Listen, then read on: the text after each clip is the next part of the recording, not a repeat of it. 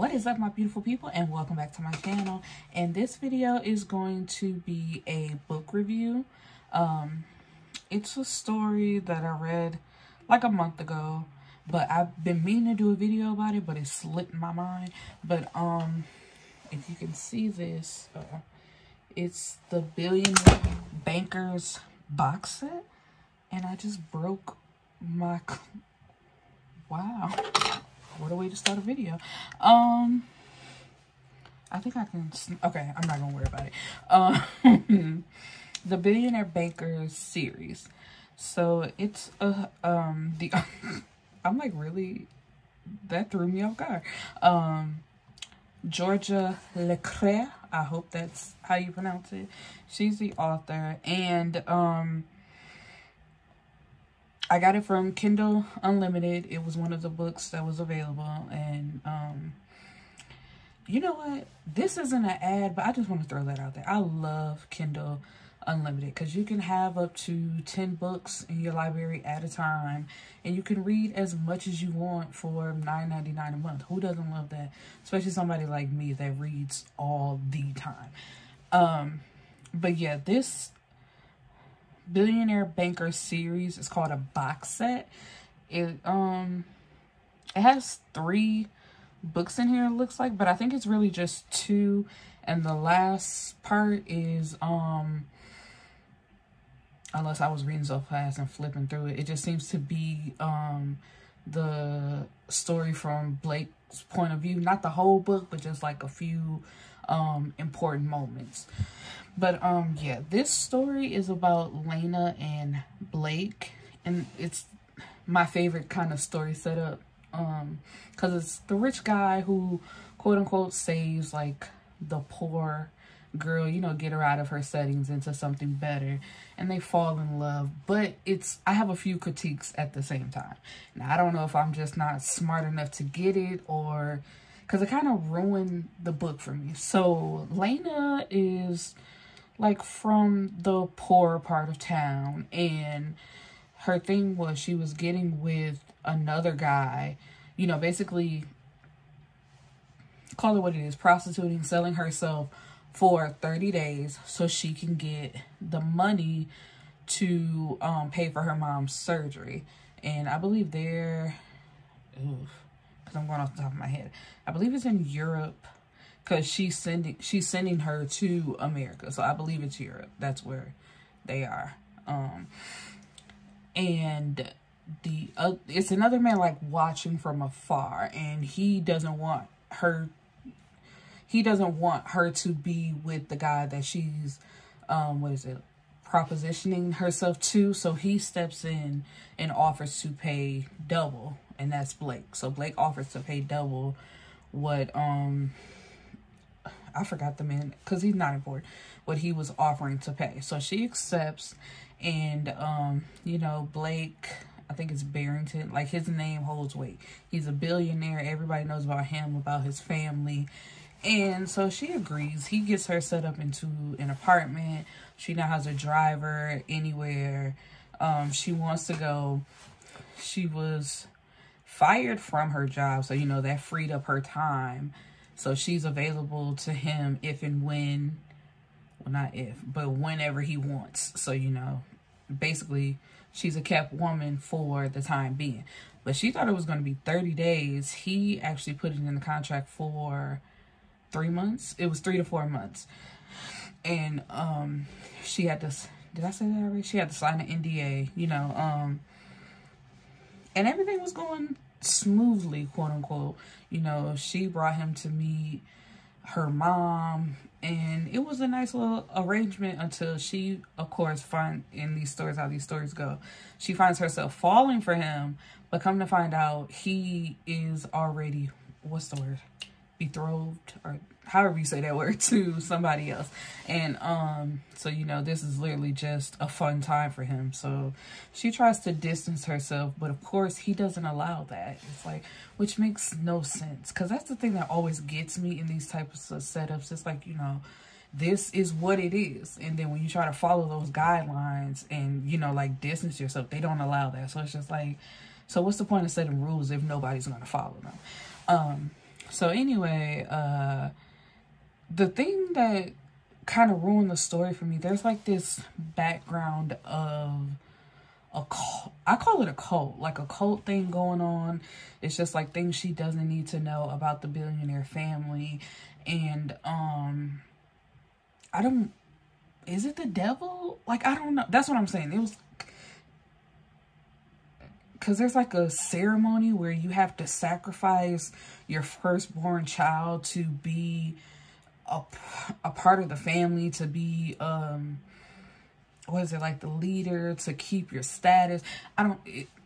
It threw me off because it's just like, it wasn't important to the story. And it's like the main story is you have this billionaire guy who got with this poor girl, and you know, and they fell in love. And I get that. It's just like she wouldn't be a part of the world because she doesn't get how things work. And then it's, but when you read the story, it's confusing. It's the only thing that like messes me up, because it's just like, why was this included? And the way the first book ends is, Blake doesn't think his fiance, Victoria, knows about his thing with Lana, but she does. And she goes to Lana and offers her, was it $200,000 to leave, like to break it off and leave. And she does. She thinks she's doing the right thing because, you know, like, they're never going to be together. You know, that Victoria, that's her husband. So she takes it and she leaves. But, before that, she was walking and almost got hit by a car, but Blake, like, threw her out of the way and the car hit him instead. So it looks like she left him at his lowest point. And it's like, what, a few months later or something? Oh, I forgot to mention, you know, she had got the money. As soon as she signed the NDA/contract, the money was deposited into her account. So she flew her mom and her best friend to America to have the surgery, and everything was going great with her mom. So that's the way the first book ends. The second book ends with her coming back, and she's at a bank looking to apply for a loan to start a company. And Blake is there at the bank, and she's like, you know, like, what are you doing here? You don't deal with small things like this. And he was tracking her, waiting for her to come back for this. You know, if she ever needed anything to do with money, he was gonna be there. And she tells him that her best friend had a baby, and so they're opening up a clothing store in the baby's name or whatever. And also that somehow they got in the conversation that her mother passed away. And he was like, you know, I thought the operation worked. I thought she was all good. She got hit by a car. And that, whew, that is irony for you. It's like dealing with cancer, you know, you're battling that, and you get over that hump to die getting hit by a car. And it's just like, wow. But anyway, so in order for her to get the loan, she has to finish out their contract, and she says that she'll do it free of charge, but on certain days she babysits the baby, and the baby is really hers, but he doesn't need to know that, because a part of the contract was if she ever became pregnant, it was up to his discretion, you know, what happened. And I think like she was supposed to be on the pill and all that type of stuff, so being pregnant shouldn't have even been a possibility, but somehow it happened. So he's like, yeah, you know, whatever, sure, I'll buy the things that you need to keep the baby over there. And so they fall back into the same old thing again, but he's much more mean to her this time, and I didn't like that. But I get it, because he doesn't know what happened, so he's feeling away thinking that she just left him. And so of course he figures out that that's his baby, and you know, he was never gonna marry Victoria anyway. But his dad, you know, I guess his dad figured it out too, because his dad shows up one day to the apartment where it's just Lana and the baby, and he's looking at the baby. And that's what I say when it goes back to this background story of you have to sacrifice your firstborn son. I think it's just a son. You have to sacrifice your firstborn son for whatever it is that keeps their world of controlling the money, controlling the government, you know, controlling the banks. You have to sacrifice your kid in order for that to happen. And so Blake kills his daddy. He sets it up for him to die in a plane crash, but he kills his dad. And somehow that's coming back to haunt him in his nightmares because I guess his dad was in charge. I don't know. It's hard to describe because I still don't fully understand it and why it was included in the story. But all in all, you know, I guess if you take that out, it was a good story. I liked it. I loved it, really, because it was cute. And, you know, like, they get to live, quote-unquote, happily ever after with them and their baby. And he finally got to do something that he wanted to do. It wasn't part of you know, something that was set up for him, rules for him to follow. He finally got to do it on his own. And he got a baby. He got the woman that he loved instead of forced to be with this other woman that they have no chemistry together. Nothing. It was really set up on Victoria's side. She wanted him ever since she was like a little girl, and you know, it just didn't happen.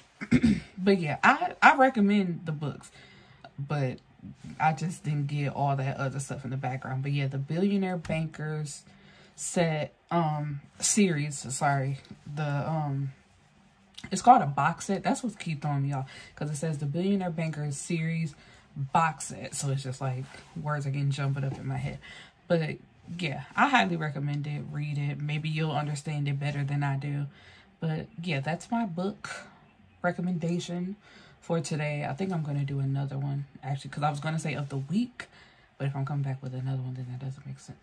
Anyway, peace.